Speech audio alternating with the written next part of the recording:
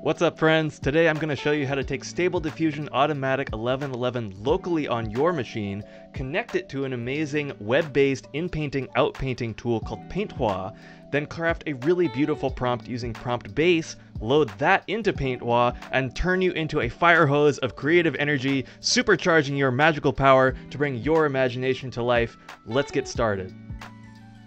So what on earth does all of that mean? Well, it nets out to this. You can create beautiful landscape imagery, load it into Painthua, take the original, and if you see you have a piece of the painting you want to redo, you can do a combination of in-painting and out-painting. In-painting to overwrite parts of the images, out-painting to extend the canvas further, and then have multiple iterations for you to choose from so that you can rapidly decide on a direction you want to continue working on it in your workflow.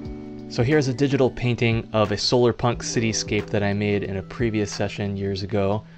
There's one I made more recently in the same kind of theme and vein. I just love working with images of these geodesic biodomes, kind of representations of creating little habitats where you can grow all sorts of tropical food-bearing plants and things to live more sustainably. This one's obviously a lot more fantastic, has elements of fantasy with the floating island technology and people enjoying their terrace out here in the beautiful sunscape. So we're going to work with some of these images a little bit later, but this is kind of the vibe of the theme I like to work with in this imagery, and we're going to kind of explore that theme together.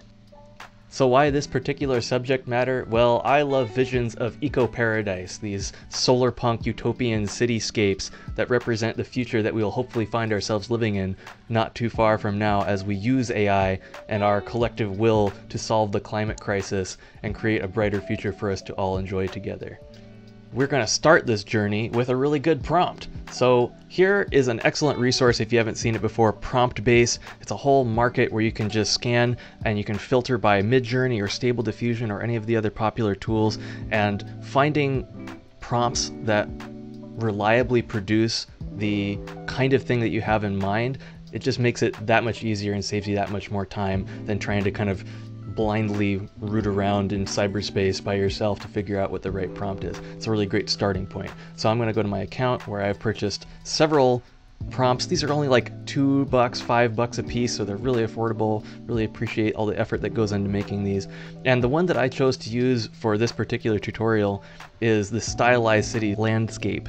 So here we've got the prompt itself. This is what's visible when you actually buy the prompt, and there's additional instructions here. So I've taken this prompt and I've copied and pasted it into my Stable Diffusion window. So even though this is running in Chrome, Stable Diffusion is currently running locally on my machine, and I have taken the address, the IP address, and plugged it into Chrome, and when you do that while it's running, it just pops up the Stable Diffusion interface like this.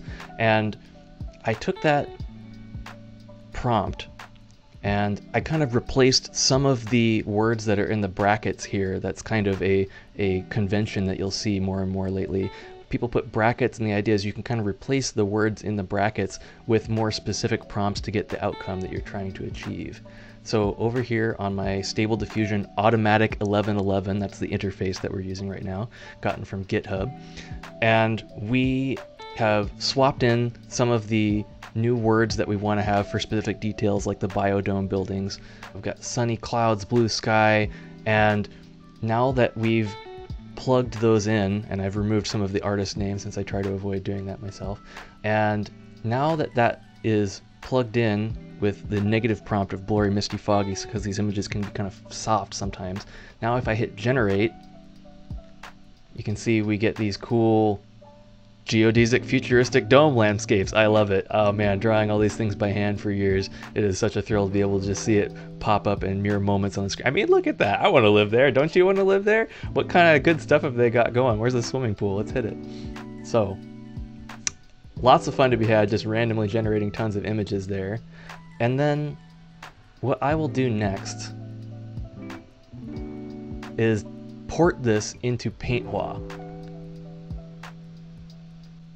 Cool, so we're happy with our prompt, we're happy with the output that we're getting from Stable Diffusion running locally in the browser tab. What we're gonna do now is take this prompt, now that we've tested it and seen that we're getting good results here, we're gonna take this prompt and start using it in Painthua. So Painthua is running in the browser as well, but it is taking the input from Stable Diffusion running locally. You can connect it with an API key, works great, no problem, easy to set up. Now you can see, this was the example I made in advance before the video, I can flip between these different images because what I did is I've masked out a part of this original image, like, it's too many trees, I don't really like all the mushy detail going on here, but because I have loaded this prompt, and particularly with this model, the dreamlike diffusion model does a really good job of making these kind of more painterly, dreamlike landscapes that I really enjoy. So I've got a variation of a model that I've bred together with another one here. And so now it's like I loaded that prompt and that model into a hose, and I can just spray that hose every which way if I want to on the canvas here. So I'm gonna zoom out,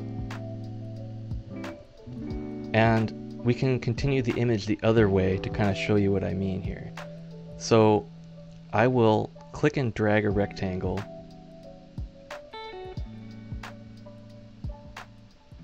and now that I've selected that space, it will automatically start to generate a fill, what's called an outpainting, an extension of what's already there. And you can see the seam is kind of harsh right here, and that's because I haven't included the rest of the image so much. So I'm going to say no, I'm going to cancel that result. This time I'm going to draw the rectangle around part of the image as well as a transparent yet to be completed part of the image. We're going to run that. My graphics cards are humming away, generating new imagery and drawing inspiration from what's already over here on the selected part of the canvas. And you can see I have two of these going at the same time. I've got all of the saved results from these previous explorations. I like number 2 myself, it's a pretty cool dome. And I'm waiting for this one almost finished, and I can commit that change or I can generate another one, right? So we'll look at that now. So pretty good. We've got more of a seam visible kind of in the background here, but the tree is completing it. That's a great kind of paint over of the seam with the tree and the clouds and the sky. That's looking really good. It wouldn't be a hard step to kind of fill in what seems like should be the remainder of that dome back here, right? So it's a really great starting point for a piece if I wanted to finish it.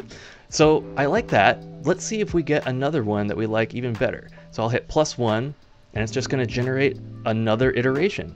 Now I've got 2, and I can flip back and forth between them or even go back to the beginning, and I still have not yet committed those changes.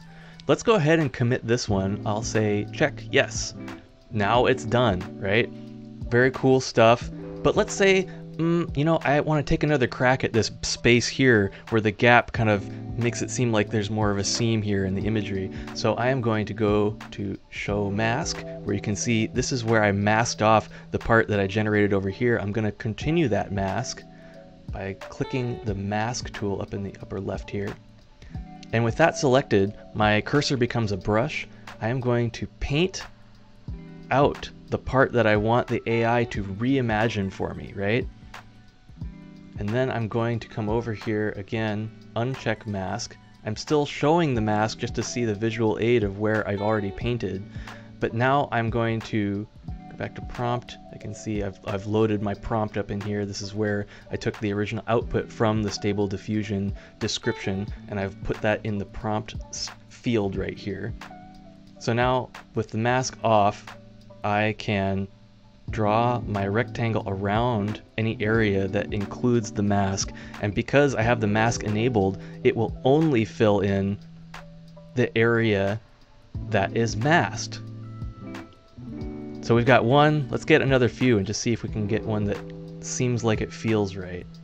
Since this is a small area of the image, it doesn't take very long to generate more, not as processor intensive. Ooh, I kind of like that one. Let's see what that looks like. Okay, so I'm gonna hide masks so that I can look at the results more easily. That's kind of cool. It's got the other little dome with the window poking out of it. Maybe that one looks more smoother and natural with the tree. Let's go with the dome one. Seems like maybe that covers the edge of the dome as though it were a cluster here. I think this looks pretty cool myself. I hope you do too. I'll move on and show you another technique next. Alright, now let's look and see how this prompt affects our ability to adjust the rest of the image without painting. We want to extend the canvas further down. Let's see if we can show some more foreground. Show the ground here with some lush grass and these paths people are walking on here. So, using the prompt that we've got already here, I'm going to draw a rectangle and set my marquee around this area that I want it to fill. But you can see it's got this weird tiling thing going on here. Why? Because it's still filling that area with the same prompt of what I asked for. So in order to get better results, we need to get more precise in what we're asking for to fill that area. So I want it just to be the ground. So I'm going to say, cut these descriptions of the trees and the buildings and the biodomes and say lush, green, grass with sunlight glinting. We'll cut the clouds and the reference to the sky, but we'll keep the shiny, highly detailed, realistic, etc., to try and keep some of the same vibe of the output. Let's try it again. I'll come back here and +1. You can see it's got a counter down here to tell you how long it's going to take to fill that space. Boom! Nice meadow. Looks real good. Let's see if we can do another one extending into the foreground here. Lush green wavy grass meadow. Let's see how that comes out. +1.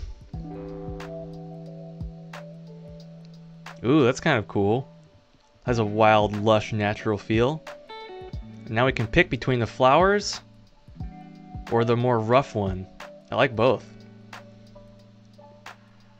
Okay, let's run an inpainting experiment here.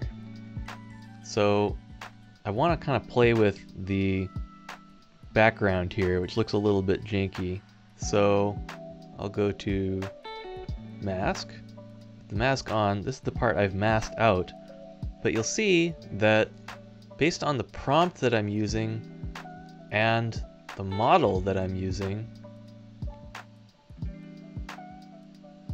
it comes out looking kind of goofy because it's taking the prompt and kind of filling it in as though the prompt were a paintbrush. So then when I hide the mask, you can see it looks alright, but it's kind of not realistic. So I'm going to try something different instead, which is flip back over here to my automatic 1111 interface. I'm going to switch to Inpainting model. Now that's loaded up, I'm going to flip back to Painthua, and this time I'll hit +1, and there we go. It's got kind of a better fill in. It's not using all of the same original kind of high quality prompt that we crafted. This is just sort of trying to fill in the gaps between what we have, but it definitely looks better as an inpainting tool. So when you mask out and do a fill, switching to inpainting as your model for automatic 1111, which is one of several checkpoint models that you can download, that is seeming to work better and produce better results. So that's pretty cool. I'll generate a couple more. So now we've got a few to pick between. That's the one without the inpainting model attached. Then we switch to the inpainting model. I kind of like that one. Yeah, let's go with this. I'll go ahead and commit that change. One more quick tip before we move on. When I've got a mask drawn, if I hold right click, which I'm doing on my Wacom pen right here, I can draw out the mask again so that you can get a more targeted, precise contour result or silhouette of what you want to do the inpainting with. Alright, so I'm feeling pretty good about this. I'm going to go ahead and export with this save floppy disk icon. Lovely. And then from there, let's drop it into Photoshop. Boom. I'll go ahead and crop that.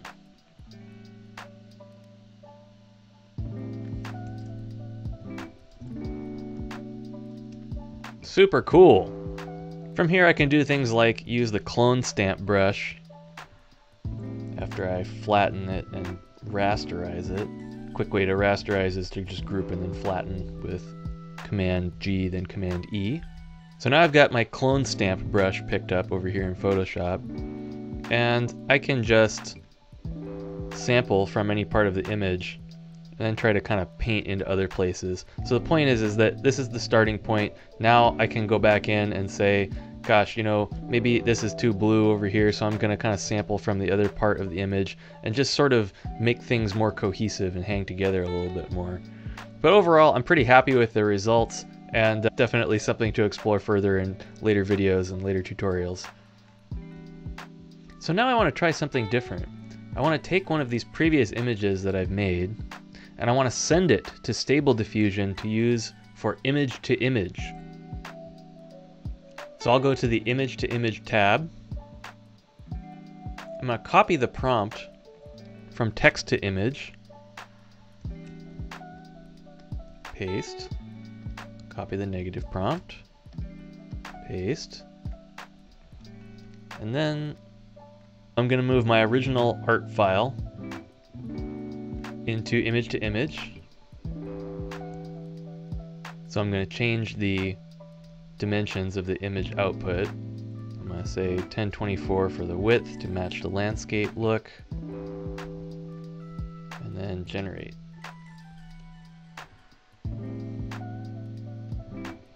It's pretty cool. But it's not clear to me that this is being very influenced by the image to image. So instead, now I want to see if it works the same with the kind of sunset version.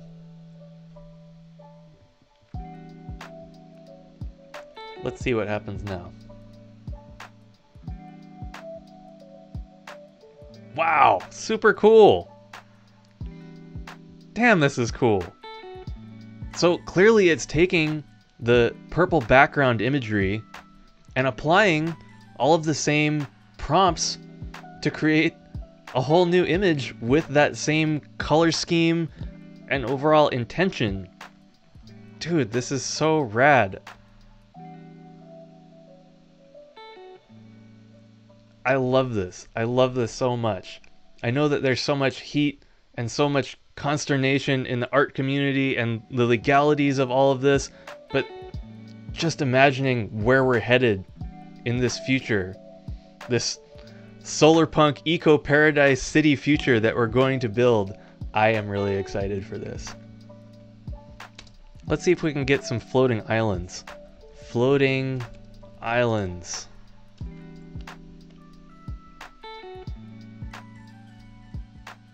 Got one. Nice, we got like a moon or something.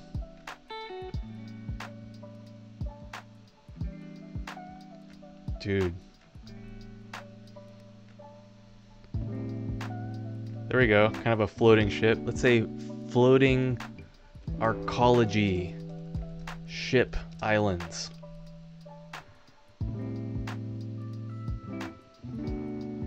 There we go. Very nice. Let's see if we can push this just a little bit further, shall we? So I want to take both of these images now and plant them both in Painthua. So I will right click, copy image, go to Painthua, I've wiped the canvas by refreshing the page. I will paste, and then I can plant it, but you can see the canvas is much smaller because the image file is large. It's like a 3000 pixel wide image. I can zoom out by pressing Control minus and zoom in with Control plus. You can see this is the edge of the canvas. So I'm going to give myself a little bit more space by shrinking the canvas and then reloading. But when I go back to Stable Diffusion, I'm going to copy this image, and you can see if I come back here and paste, it's a much smaller image, right? It's only 1024 pixels wide. So I'm going to quickly go over to Photoshop where I've loaded the image. I'm going to shrink the image size down in pixels to 1024. Try that. I'll just highlight, Control A, Control C, flip back over here to my browser, and paste. Now I've got both of these. Let's see if we can stitch them together. Okay, so now I'll zoom in again, scroll over here. I will now drag between them.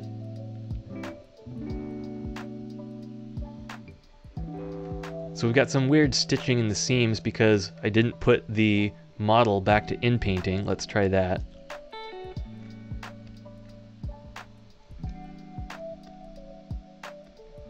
Inpainting. Back to Painthua. Let's try another iteration. Okay, so we stitched them together. It's still looking a little bit janky there, but I'll zoom in and try and use the Inpainting features to smooth it out a little bit. So once again, go to Mask. I'll do Show Mask. Looks like we have to commit before we can inpaint, which makes sense. So I'll paint this out.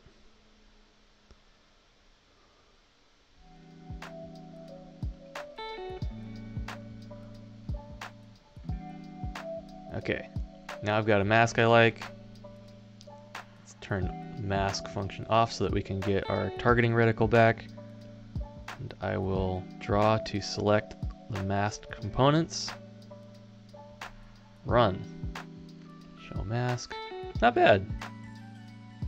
Let's do a couple more.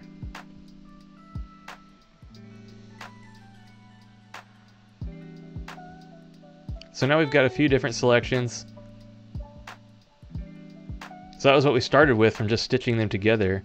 And then with further inpainting, we kind of refined it. Now that it had more of a blend that has a more seamless transition as a result. I think I'll go with this one for now. I'll go ahead and commit that. And now I will zoom out, take a last look, and then export again. I will open that in Photoshop, and voila!